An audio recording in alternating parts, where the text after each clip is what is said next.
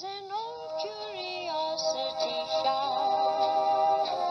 Every once in a while I go by there for the fond recollections that lie there in that old curiosity shop.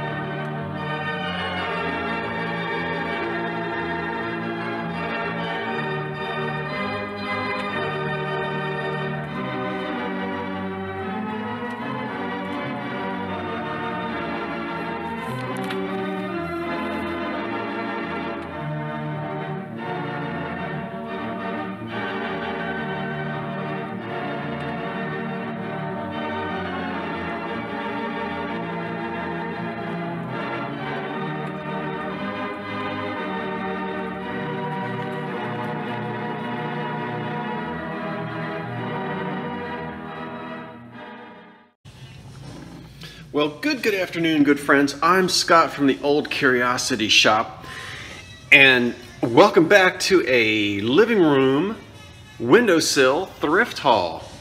Everything that you see on this thrift haul, on this counter here, is currently for sale in the Old Curiosity Shop, and I'm going to tell you about all of these wonderful items in just a moment. But first, today's cup of coffee is brought to you by... Coffee, a sandwich, and you, a cozy corner, a table for two. Well, it's brought to you by Taylor Smith Taylor, and here it is in their wonderful white mug with the terrific 1960s turquoise on the inside. That's a little bit of black coffee. Let me have a sip of that. You have a sip of yours. And let us begin. And we won't really delve into the construction today. The men are out there, men and women are out there working. One more floor to go. Some of these things you've seen, and I think most of them you haven't. So let's begin with something that you saw, this tiny little, and it is tiny. So I don't know what size biscuits you're gonna get in there. Probably was intended for some other use. You did see this before, and I'll tell you again, quickly why I'm annoyed. The little rim on the inside, flange, lip, whatever you want to call it, is almost completely chipped away. There's almost none of it left, as you can see, which means that the lid fits on the top, sits on the top, and it will stay in place for the most part, but it could easily slide off because of the missing part that catches the lid. I don't know what you call that, a flange? I don't know what that is. And there are a few chips on the footed base, but there are no cracks or chips in the actual sides. And it's a beautiful little thing. You want to put Q-tips in it and keep it in your bathroom, why not? Here is a beautiful unmarked white porcelain, white pottery vase. We'll get it. I know the light, I have to turn things so that you can see it. In an Art Deco style. The glaze is crazed, I love it. Two handles, and there's no damage on it until I drop it, which I'm not going to do. Totally unmarked, obviously a made in the USA piece, and it was never drilled as a lamp, so don't we love that? Oh, that's about 8 inches tall or so, and as I said, there's no damage on it. Just really pretty soft white pottery vase, American made. Here is a tiny little pink satin glass powder jar, and if you hear the whistling, that's not my hearing aid. It is the wind coming through these old windows. We have a windy day today. From the 1930s, powder jar, as I said, embossed on the sides, with a tiny little original lid that fits right on top, sits right on the top there like that. And this is marked on the bottom. I've seen this mark before, but I have to tell you, I can't remember who it is. some of you will know. I just can't. Is that some cosmetics company or something? It's hard to see it. Yeah, I can't remember. I know I've seen that, and by golly, it escapes me. Measures about 3 by 3, and it is a cute little thing. Okay, let's see. Let's move this out of the way. And then I only have one of these lovely, delicate little soup bowls, cream soups, you know, Tressmann and Vogt, the French Limoges, but look at the beautiful hand-painted yellow roses on there. If I turn it the right way. And what unusual handles. We have yellow luster in the center of the thing, and these beautiful handles which have never been broken off. Sadly, I've only got one, but you could feed the cat in style out of this thing. Why not? And there's the Limoges mark on the bottom. Very thin, beautiful porcelain. Here is a wonderful firkin, a 19th century firkin, which these were for household use.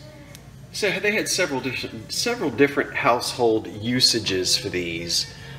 And this one is in the finger and stave construction style here with a bent wood handle, all handmade, and it is signed by the 19th century New England maker of this thing. And we'll zoom in on the top of it. You can look this fellow up. Let me get it turned the right way. This is made in Massachusetts by Ephraim Murdoch Jr. Can you see that? Ephraim Murdoch Jr. And he was working in, as I said, you can look it up. This is going to be late 19th century, so we're in the I forget what year he died, but we're in the somewhere between the 1860s and the 1890s on that. It's in the original finish and in remarkable condition, a few chips on the lid. This was a household must for folks in the olden days. Sometimes it was actually used for kitchen scraps. But we can see the graduated staves. We have 3 of them here, just as Mr. Murdoch made it. The 2 at the bottom, and then 1 here at the top. And they're held in place with these little brass tacks here. All handmade. And it's just got a wonderful old feel to it. We'll take the lid off. And take a look at the inside. No funny smell. Well, let me smell it. No, it just smells old. Yep, just what we like. Okay, so there's the inside. It's sound and tight. It's not falling apart. We'll turn it upside down and let you see the bottom of it as well. Okay, very authentic. Great piece of New England history. American history. And what a great old New England name. My paternal grandmother's family are New Englanders. A lot of Ephraims in the family on that side. Here is a lovely, I've been buying these compotes. Here's another one. I think I showed you this before but forgot to list it. I love how elegant this one is. There's no damage on it. And these are typically used on tables. You could use them, and they would often advertise these as for preserves. Could go in here. But with this great big tall stem, I would put candy or nuts or that kind of thing in it. And it's in fantastic condition. Here's a red Bakelite handled pastry knife. Yeah, not knife, but you know what I'm trying to say. And this one is made by Adiron, wait a minute, Andoc. Stainless steel, and Androck. There we go. Okay, so you pastry folk. I have 2 delightful owls. Let me get down here where you can see the Made in Japan bookends, and it's dark. Let's get the light on these 2. Maybe we should turn them this way and they'll light up a little bit better. There we go. Aren't they nice? It's got that sort of sprayed on airbrush paint technique where it's just scraping off in places, but nothing is broken on them. Their little ears have not been chipped and cracked and repaired. So I believe these are, well, I don't see, I thought these were made in Japan. They have that left in Japan feel, and they may be marked somewhere and I just can't see it. So there they are. We will turn them around. They're on the sides and the backs. Okay, now we are in summertime, and we've just begun summertime, but you know what season happens after summertime. The autumn season, and we love to decorate with those kinds of things at that time. Now you'll see people call this everything. Blue Powder glass, French opaline, French blue custard. You'll hear it called powder blue, blue opaque. Call it what you want, just don't call it late for dinner. Who made it? Northwood made a lot of this blue glass. Most of the time when I see it by Northwood, it's a little more custardy. It has a little more of a little more white to it. This one is semi-transparent. Okay, we can see through it. It lets in a little bit of light. I don't know that I mean to say semi-transparent. Maybe I do. What do I mean to say? Unmarked doesn't surprise me, but I can tell by the mold and all of that that we're right around 1920 or thereabouts. And remember, Fenton did some of this, Imperial did some of it, and certainly Northwood. So it's just a beautiful blue glass bowl, probably had candlesticks, and it's an old one. You could put a frog in there and make a flower bowl out of it if you wanted. And I think it's got one, almost, we shouldn't even mention, flea bite right there, which actually just feels rough, like some roughness from the mold. Look at these wonderful 1930s or 40s, probably the 30s, because of these wonderful soft pastel colors.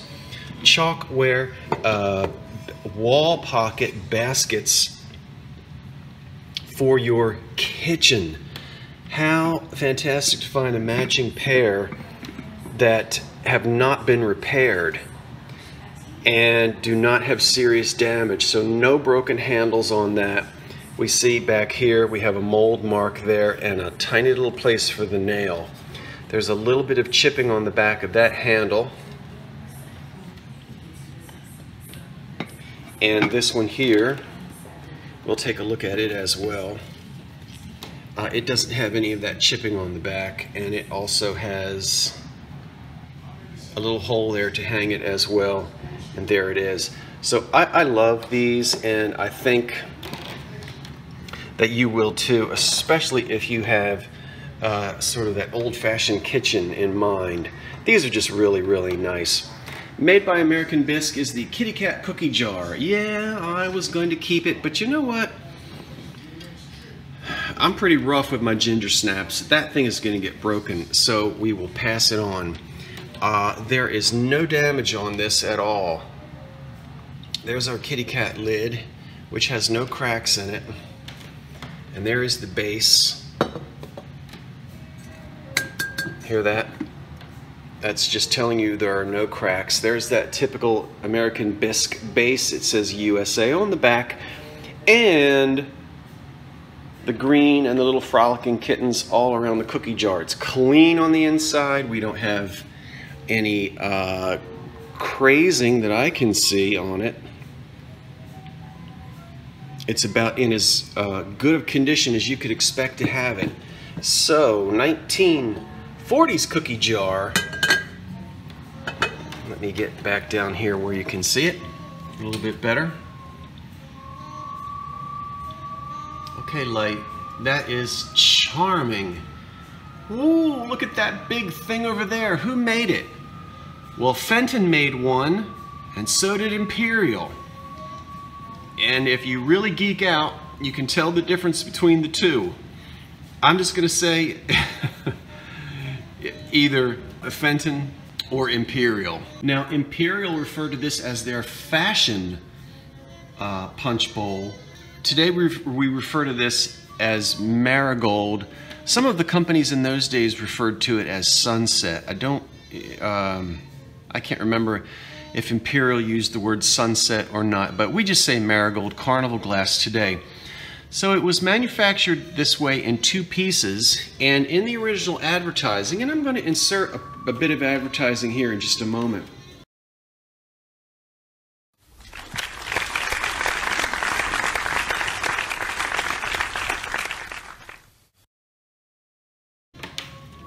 This is a 12-inch punch bowl here, which could be used on the stand. Yeah, okay, as a punch bowl. Now, in the advertising, let's get this milk pitcher out of the way. I hate the sights of accidents. All right, so the original advertising said, very clever by Imperial, on its own, the punch bowl, when sitting on the table such as we see it here, could be used as, you guessed it, a fruit bowl or for serving salads. And when they said salad, they didn't necessarily mean salad the way we eat it today, a green leafy salad, but different salads that could be served in those days. So you have a nice serving bowl there. The stand for the punch bowl, it is advertised to be turned upside down and used as a vase or to serve preserves. And we see a lot of tableware in those days, especially for serving jellies and preserves and things. So you could use it that way, very functional. We'll put it back the way that it was. By the way, there is not a single chip on any of this. There are no cracks on it. You will find an occasional what's called a straw mark. And you folks who are conversant with your old glass, you're very much aware of what that is. We didn't even have chips around this rim of the punch bowl. Okay, let's get back in there. It's unsigned. They usually are. A very heavy piece and stunning. Very versatile. And again, I'm not going to hold on to this until October to sell it. It is up for sale right now. I'm going to go back over everything in a minute and tell you what is for auction and what is for buy it now, because I'm doing combinations. Here's a beautiful little milk pitcher that's unmarked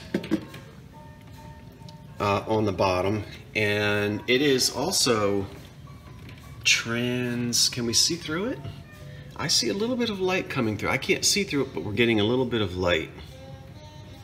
Isn't that pretty, the way they've done that? It's got a beautiful glaze on it. I'm trying to get this thing into the light, and I really should be out in the kitchen so you can see it better.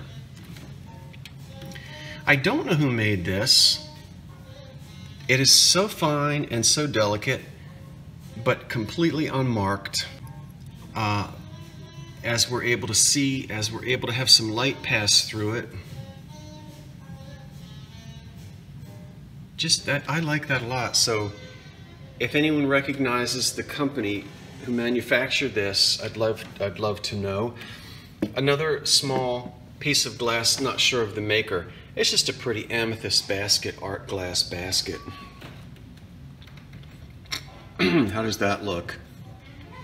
Not signed on the bottom, applied clear handle. It's a pretty one. Beats me. Of course, we recognize Anchor Hocking Moonstone. That's the 9-inch serving bowl with its matching underpants, which is 10.5 inches on the bottom. Wonderful to have those two together, and the bowl sits right in there, securely. So feel free to use that any way you like. Made during the war, and 41 to 46, something like that.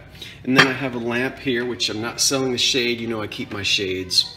This is just to give you an idea what it looks like. I guess I should show you the lamp. It is made of pottery, and it has an Asian style here. These two handles are wonderful. There's no damage on them. Lovely old brass socket with a harp. So you'll need a shade that fits over a harp. There's no crazing or cracks, and we have a nice old metal base. The lamp has been rewired for safety, and it probably dates to the 1940s. It's just an attractive small table lamp. Also, I didn't have any phonograph collectors at the antique show. I did take my phonograph to the antique show and didn't sell it. Had a lot of interest, but it just didn't sell. That's up for auction right now, and we're not going to talk any more about that because you've heard it play, and if you want to hear if you didn't hear it play, you can go back and find an old video, or you can go find an old video in the old Curiosity Shop, and you can also go and look at the auction page, because now we can include videos in some of our auctions on eBay, which is exciting. I've started to do that. Put little, 10-second videos of things. Okay, I'm backing up because I want to tell you, depending on when you watch this video, and I don't know when you'll see it, but if you go to the eBay store and see that some of the things are gone, it means I listed them as buy it now items. Sometimes I'll have a price and say, make offers, or I'll just have a buy it now price. And if you aren't subscribed to the Old Curiosity Shop store, if you'll do that, you can go to eBay and do that. You'll get notifications when I list things. And sometimes I'll do drafts, and it might be listed at 3 o'clock in the morning or something like that when a draft goes up. So you never really know, but you'll get notifications when I have new things in the shop. Anyway, that's it. Thank you for watching, everyone. What was your favorite thing? I have to say that because I like wood, this beautiful old New England Firkin has got to be #1, and coming in second for me and third are the 1930s and 40s kitchen pieces here. Of course, I love that too, but oh my goodness, really, I love it all. Okay, that's it. I don't know how that fly got in here, but I'll deal with him in just a minute. Thank you for watching. I'm Scott from the Old Curiosity Shop. So long for now. Oh, wait for the cat. So long for now.